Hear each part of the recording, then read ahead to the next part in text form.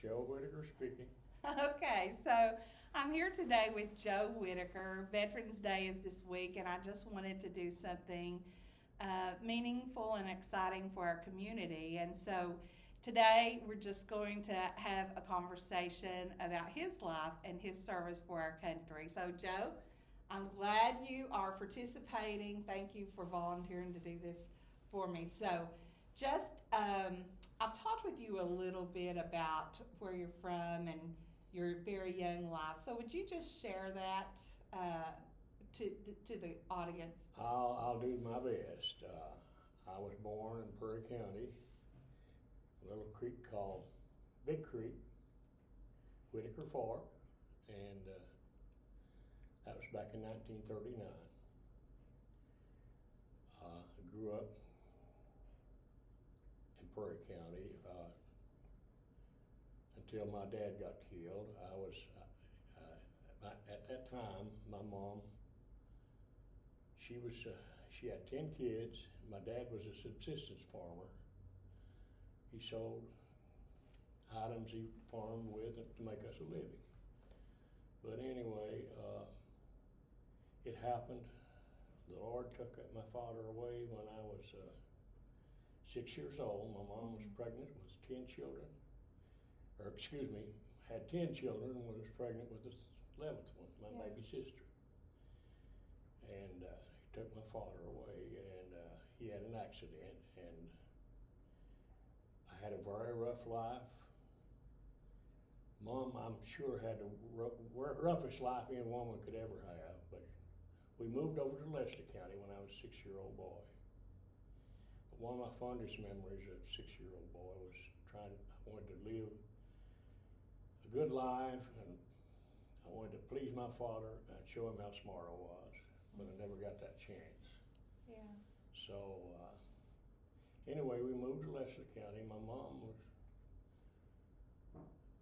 depending on my grandfather a lot to help us out, but anyway, she met my stepfather and had 4 more children. So at 17 years old, it was sort of crowded at home. Yeah.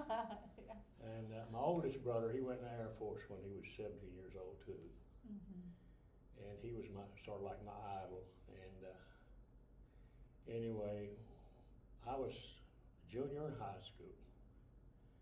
And I was trying to help out as much as I can, greasing old trucks, putting up with the truck drivers, and I just got tired of that, and I didn't like school that much because of sports. I was interested in sports and pretty good in sports, but I think there was a lot of bias in the sports, so I decided I'd just, go my own way, and went to the Navy recruiter when I was 17 years old, and they told me, well, why don't you finish high school? And I said, I'd rather just go right on in, if I can, to the Air Force. And that would have been about 1956 or 7? 1957. And they wanted me to go back and finish school. I said, no, I want to go into service. I want to take care of myself. So I went from the Air Force recruiter down to the Navy, and they gave me a test. They said, well, we'll take you in. And I went to see my mom. She had to sign me in as a kitty cruiser. That's what the Navy called it, a kitty cruiser. Is that because you were 17? 17. Yeah. And not able to, I guess, to make my own decisions, they thought. But anyway, she wouldn't sign me in, so I said, Mom, if you don't, I want to sign myself in. Sign your name. So she went ahead and signed me in. And from there, it's really a nice story because the Navy put me on a ship that was, it was a service force ship. There was 2 types of ships in the Navy, combatants and service force ships. Mm-hmm. So my 24 years in the Navy, I was on service force ships. Mm-hmm. And my first ship was on the USS Benevolent. And what we did was carry groceries to the 6th Fleet in the Mediterranean. And we went over 3 times a year. Yeah. I got to see a lot of ports. Yeah. France, Germany, Italy, Greece, England, about every European Mhm. country. Mhm. And anyway, when I turned 21, I was discharged. And at that time, our country was really in a bad situation. And I went to, What was going on in our country at that time? Do you uh, remember? it was a difficult time to get a job. I mean, we were going through really a mini depression, I guess. Mm-hmm. General Motors and large companies up north, well, they were laying off people that had like 10 to 15 years seniority. Yeah. Or just to keep going. And I never had a car, I couldn't afford a car. But I went north with my uncle and my brother, and they had experience, and they could get a job, but my Navy background didn't give me the experience unless, I wanted to go on a tugboat down in Louisville, Kentucky or somewhere like that. Yeah. But I put in applications for different jobs. I actually lied a little bit on some of the applications, but I never did get a call. So at that time, the Navy would let you back in the Navy with a rank that you had when you got out, from your previous enlistment. So I waited about 2 weeks before that was up, and I went back into the Navy in early 1961. Mm-hmm. And my first assignment was USS Francis Marion. It carried 1,500 combat-equipped troops. Wow. With tanks, howitzers, rifles, and living on a ship's cramped anyway. But if you can imagine, just a ship with 1,500 Marines plus about 400 sailors. And we had all these boats to haul these tanks ashore and put the Marines ashore. So I spent 5 years, real good years on that ship. And but before I went, excuse me now, I'm forgetting just a little bit. Okay.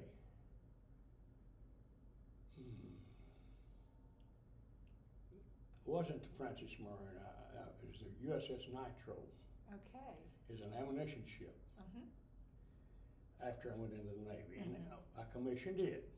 I've got what they call a plank owner cap. And Was it a new ship at the time? brand new ship. Brand new, and you were one of the first It people was the on first ship that I'd been on, it had air conditioning. Uh-huh.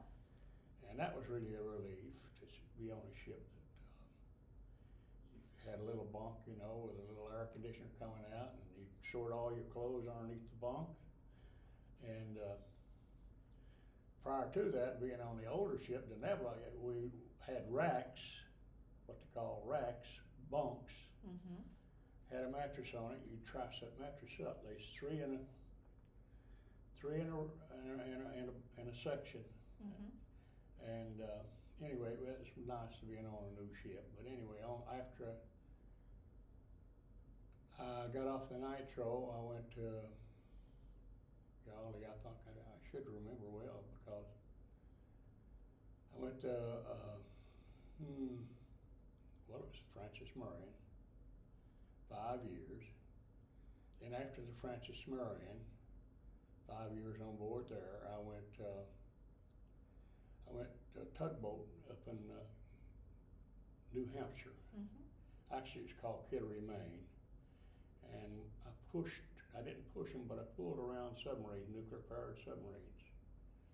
And I've done that for a couple of years.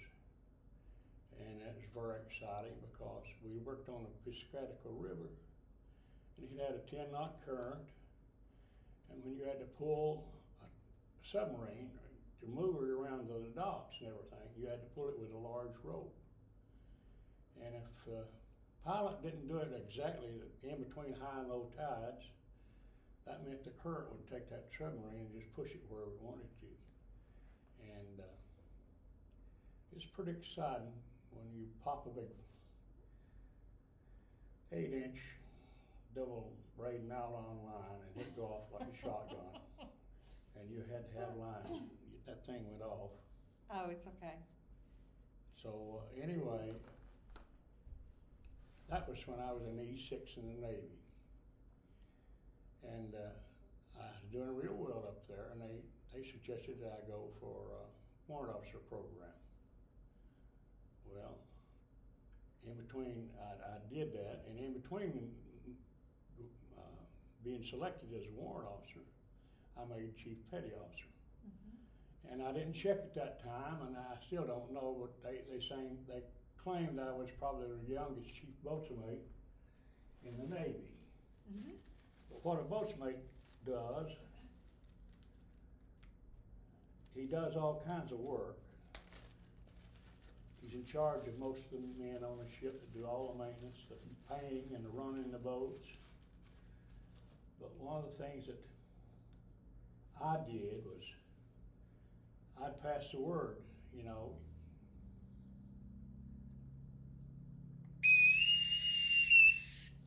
So that's how you got their attention? That's why I have this right here. That's I see. Rather around my neck, and I'm proud of it. Uh-huh. But anyway, in between making warrant officer, being assigned as a warrant officer, I went to chief petty officer. And this is warrant officer's shoulder boards. Mm-hmm. Chief W4 warrant officer. So this is off of your Oh yes, that's what I retired as, and yep. I'm really proud of that. But I went to an old fleet order when they made me a young warrant officer. I was about 32 years old, and I got my baptism in fire. They wanted to send me to Vietnam at that time. Mm-hmm. We were still involved in Vietnam, and make me the waterfront officer over in Cat Lo, Vietnam. Mm-hmm. But the man I was supposed to relieve over there, he must have had a good thing going because he volunteered to extend his cruise. Mm-hmm. So that gave me a chance not to go. So they put me on the USS Chuckawan, an old fleet order. It carried 7 million gallons of fuel oil, and it was an old rust bucket. And while I was on board there about 4 years, we had all kinds of accidents. And you asked me about the scariest time I was ever in. Yeah, so I was wondering, what was your worst day My in worst the military? day, and it can be proven by looking at the internet and finding the Joesph John F. Kennedy, an aircraft carrier. Mm-hmm. On board a carrier, they have planes that burn JP5 fuel. It's like diesel fuel. Mm-hmm. Then they have the propeller planes that burn aviation gasoline. Well, I was the first division officer on the USS Chuckawan, and we had an old World War II fueling rig that was controlled by hand ropes around a winch, what they call a donkey winch, nylon 3-inch nylon rope, and if you can imagine a gas hose, 300 foot long, 7 inches wide, and pump 125 pounds of pressure through that. That's what we used to fuel aircraft carrier with aviation gasoline. Well, when I asked them about that rig when I first went aboard, they said we never have used it. So the USS John F. Kennedy was on its way to Guantanamo Bay, and we were heading north, and had an admiral on board, Kennedy, so he is the boss. He said, well, let's see if we can give these sailors a chance to see what they can do, and anyway, we hooked up. We finally got that rig hooked up. We spent a big old span wire across there, and then they started pulling the hoses across, and we were at right off of Cape Hatteras, where the ocean comes right up to the it just comes right up to the land. I mean, Mm-hmm. you got different currents, and the seas seem like they're always rough. But anyway, it was too rough for us to do what we was trying to do, Yeah. because you've got a aircraft carrier about 1,000 feet long, over 100 feet wide, about 80,000 tons, and my ship, was carrying about 6 million gallons of fuel oil, and it's about 40,000 tons, and two monsters out there going 12 miles an hour or over through the water. That's dangerous enough. But anyway, the ship starts separating,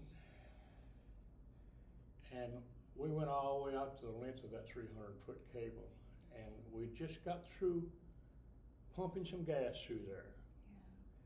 Yeah. And we had just cleared the lines with CO2, with a big old bank of CO2. We blew the aviation gas through the line, to clear it completely. And the ship separated, and the boom that was holding that thing came down. And all that was just dragging behind the ship. And there was, luckily, Lord, thank you for saving us, but there was no sparks. And so the fuel was going into the ocean? We'd pump the fuel to, just a little token amount of fuel to the aircraft carrier, then charge that CO2 through the hose to clear it. Yeah. And just as we'd done that, the boom came down. And they like to never got the saran wire, the steel cable tripped that hose was hanging off of. And finally they got it tripped, and it just hung right back. And of course, started right back as the ship, was pulling it ahead. And we finally, after praying, I'm sure everybody on the ship was praying at that time that we didn't get blown out of the water. But anyway, I worked all night, and after I realized that we hadn't been blown up, and I worked all night, and we finally got the hose back up on the ship, and the boom up after rigging a lot of blocks, and I've never asked a man to do anything that I wouldn't do. And that's one reason I got by real well and made rank real fast. Well, that's the quality of a great leader. And anyway, I ruined my khaki pants, climbing the mast and carrying blocks and things like that. But after all night, we finally got it up. And there's a big 2-inch shackle that was holding all that boom and everything up. And I didn't know it at the time, but I guess in World War II they had shackles in two parts, a big shackle pin, and they'd ground the ends off to a point, and then gum them together, and then they'd fill out all with welds to make the shackle. They didn't have, I guess, a forge at that time. So that shackle, they hadn't ground it all the way down. So I carried that over to the fleet headquarters and showed that to the desk sergeant, not the desk sergeant, but the people in charge of the money. And they grounded all the ships, that had that rig. And luckily, that I'm still here, thank the Lord, because we could have been blown out of the water. And but anyway, that was one of my worst times. I'm curious because on a few occasions sitting here, you've mentioned, and I prayed, and I believe everybody on the ship was praying. Yes, I do.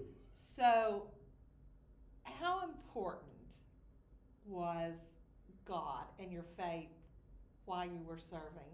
If you can imagine a very young Navy man, with his peers out there, one trying to outdo the other, we'd go ashore and have a good time, a good party, drinking beer, and having a good time. And we didn't give God much attention until, like on Sundays. If we wanted church services, most of the Navy ships that you operated with, you had some way of, if a chaplain was available within a squadron or whoever you was operating with, they would drop off like a chaplain by helicopter. down onto the ship. Sometimes they'd drop him off, hoist him right down with a cable. Yeah. But there was a Jewish, Catholic, Protestant, Yeah. but sometimes we'd have services. Yeah. But I would think of them at that time, and not many people know this, but there's only one situation where the American flag is lower than another flag. And that's when a ship is having services. Yeah. They hoist the pennant up or the church service above the American flag. I've never heard that. Well, that's a fact. Yeah. And I'm very proud of the flag. Yeah. What does the flag mean to you today? Because I noticed just glancing in your room. As a military man, it denotes all the pride and the joy that I've had in my life, because it served as an opportunity. I mean, I know if I didn't have the freedom, an opportunity to be what I wanted to do, it was all because of that flag. Yeah. And men like General Purdy, General Patton, General MacArthur, and all the admirals in the fleet, and all the sailors, and men and women, nurses, soldiers, all, especially in Europe, during World War I, World War II, Korea. I mean, there's just so many wars, and but the flag, you know, it was all it existed through all of that, and that was the main drive.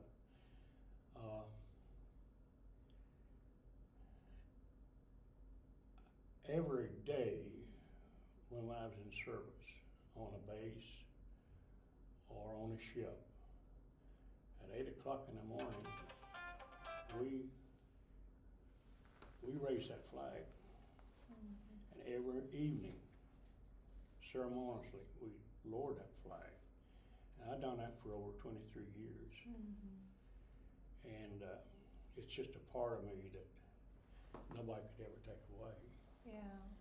And when I see people like football players, basketball players in our own state of Kentucky, basketball team take a knee to the flag, I could cry. And I could also vent my anger other ways, but I won't. Yeah. I've heard friends of mine call it, well, it's just a rag. I said, no, it's more than a rag. Yeah. And so it means a lot. Yeah. You talked about your scariest day, I guess. What was your very best day? Did you have just a day that just sticks out in your mind? This is just the greatest thing about serving, or was there a great day that sticks in your mind? There's so many great days, especially on days when I was promoted, you know, to the next rank, because it's something I worked for. Yeah. And I probably shouldn't enter my marriages, but I was married several times. My greatest day would be the birth of my two boys. And one of the worst times about having boys and being 8,000 miles away, somewhere off of Greece or somewhere like that, worrying about how in the world would I do if something happened to them. Yeah. And that was one of my biggest worries. But I really loved the Navy, and I knew I could go as far as I was able to, you know, because it would depend on your ambition. And if you wanted to take authority, you know. I was qualified as a W-4 warrant officer for command at sea. If actually something happened to the captain, I could have been you know, in charge of that ship. when in port, we'd have like 4 different sections, you know, of duty, 3 to 4. That's how this crew was split up. And each one of those sections were required to be able to take that ship out to sea in case of bad weather or whatever. Mm-hmm. And I was an officer in charge, what they call a command duty officer. That was one of my fondest jobs, really, is being the boss on a ship. I got to inspect the mess hall and all the sailors and made sure they squared away and, you know, had a good crew. Yeah. You made a mention of, I never asked my crew to do anything I wasn't willing to do myself. I sure wouldn't. So I want to ask you this about leadership. In your mind, what makes a great leader? Just what I said about not asking, and also being all right to be excited about something, but being mature enough to know that you can't lose your balance, your sense of balance, and seeing through it, and being courageous enough to do what you can, but to go at it, you know, and not be afraid of it. Yeah. Knowing that, you know, I wish I could have been a Christian, you know. In a way, I probably was, you know, because there's other times I prayed when I was a young sailor, going through a hurricane, winds blowing 86 miles an hour, and you couldn't walk outside the ship unless you had a lifeline or a life jacket on, and the ship turning, and you thinking, as an 18-year-old sailor, I thought we was going to turn over one time. And I was scared within an inch of my life, and of course everybody else was. And it was so bad that generators underneath the ship where they take in the water to cool the generators, they lost sea suction, because the ship had turned over so much, about 45 degrees. And all electric power went off. And we lost our steering. But it turned the ship into a trough, and it was really bad. And we finally did what they call an emergency generator. It kicked on, and we got power back to our steering and got back straight. But when you're 18 years old and things like that happen, you learn to pray. Yeah. And so you said, how did you say that? I wish I had been a Christian back then. I could have helped more of my fellow sailors, you know, instead of.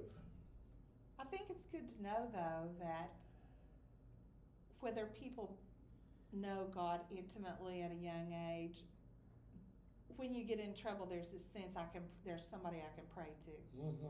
So are you a Christian now? Do what? Are you a Christian now? Praise the Lord, yes. Yeah. Awesome. So how did that happen? I had a very young, she was a very close friend in Leslie County named Eldon Pace. When I got out of the Navy, I started building houses. And that's something one of my loves in life is being a carpenter and also built furniture. And anyway, I was on Rockhouse Creek in Leslie County, and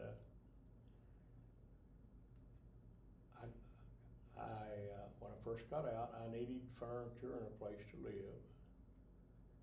And the bank at that time, even though the military would have given them a 75-cent assurance loan, on the loan, they would not even loan me $1,400. And I had an income like $1,000 a month or over, you know. But anyway, I had to get this apartment to live in, and Evelyn Pace and her sisters run a furniture store. So they gave me credit to buy an outfit, a bedroom outfit, and things like that. And anyway, I got to know her that way, and also I got to know her sister. and she bought me a Bible in 1994, Christmas, Wow. and invited me to church. And I didn't know at that time, but the church had me on their prayer list. Mm-hmm. And after she bought me the Bible, and I'd been by myself working and building houses. I'd built about 4 or 5 houses by that time, and never paid no attention hardly to anybody. I was actually a recluse in a way, because I built the houses all by myself. Mm-hmm. And I finally went to church and got to knowing some of the people. And one night, I was watching Billy Graham on a Saturday night, 1995, February. And he was so plain spoken about God and Jesus. And I just felt it in my heart it was time. Mm-hmm. So I got down on the floor right in front of the TV and asked the Lord to save me. It's a wonderful story. What a wonderful story. Yeah. Well, next Sunday, next morning, I had to go to church Mm-hmm. and tell them about it. Yeah. Yeah. So it's been a good life ever since. Well, it's been a good life altogether, except, missing my dad. Mm-hmm. I love my stepfather, but he wasn't replacing my dad. Sure. And the leadership part, that comes from God. Mm-hmm. You're either a follower or a leader. Yeah. I didn't want to be a follower. Mm-hmm. So I have a real good retirement, good health insurance, and the way I got to be into this place is because of my military service and, and health. I've got service disabilities for my back and for my hearing. Mm-hmm. So we're here at Carnaby Square Apartments, where you live. Yes. And I met you last Thursday. Yes. And I thought, okay, so this is a guy with a story, especially about Veterans Day. So what would you say to young men today about the military and about serving in the military? What would you say to them today? I would say to them, if they really want a career to excel, to be their best, without a lot of pressure, but they have to have ambition. And I'm talking to men and women, because I was on the first ship in the Navy that had women on it. Yeah. And if they really want to excel and work and put forth some effort, and the Navy will educate you, Army will too. It's the best career anyone could ever hope for. Yeah. My idea when I was back in 1967, when I was a chief petty officer up in New Hampshire running a tugboat, I wanted to be the first enlisted man to command a ship. And I was going to college courses, and in between that and running a tugboat, but I just wasn't smart enough in math. I just tried the best I could, but I just couldn't get math that good. And I only got about 2 years college, but that was enough. The Navy wanted to make me a warrant officer. And if I'd had a college education, I could have been a real senior officer. But being a warrant officer, W4, was really a senior officer in a way, because I trained a lot of junior officers in the Navy on watch on how to stand watch on a ship. Yeah. And What do you think? So you fought for our country, and I didn't fight any, honey. well, I mean, you served our country. I served our country, Which helped those who were actually but fighting and I served the sailors that did fight for our country. Exactly. There's times I thought we'd have to fight, even though we didn't have anything to fight with. Mm-hmm. Like being up in the North Atlantic, trying to chase an aircraft carrier down to give it some fuel, and some Russian destroyer come up from the rear end of our ship doing about 40 miles an hour, and all you could do was at 15 miles an hour flat out. All we had to fight with was chipping hammers and potatoes. I mean, because all we had was fuel. And that Russian destroyer just coming right beside us. And this is something nobody knows, but anyway, them cycling their missiles up and down, telling us where we could go, and heading right off our bow about 40 miles an hour. I mean, we would have fought them, but they could have blown us out of the Navy. Nobody else in the world probably knows about it. Yeah. So I've been close to battle, but not in actual combat. But that when you hold your hand up, that's something you accept. Yeah. To give your life for your country. Yeah. And that's something any young man or woman, they would have to be agreeable to do that. And that's about the same as any of our services, our police force, our first responders. I admire them all. Yeah. Yeah. Everybody's serving somebody, That's the way our world is, and I believe that's the way God is. intended it. Find a place to serve somewhere. Mm-hmm. Yeah, because it's important. It's more important for me to give than it is to get. Yeah. And that's one of the best blessings I've experienced in life. Yeah. Well, so is there anything else before I end that you just really would like the world to know about yourself? Not really about me, but about our country. Yeah. I'm really worried that we're going downhill and that we don't have leadership in our government that's thinking about our country and the future. I worry about China. Anyone that has a resilience to take 1,000 years to build a rock wall around our country, they have the patience to wait us out. And I worry about our education, that we don't have history taught anymore. Kids don't know where they're coming from. They don't even know whether they're girls or boys. It's just God tells me not to worry. He's in charge, and I know He is. Yeah.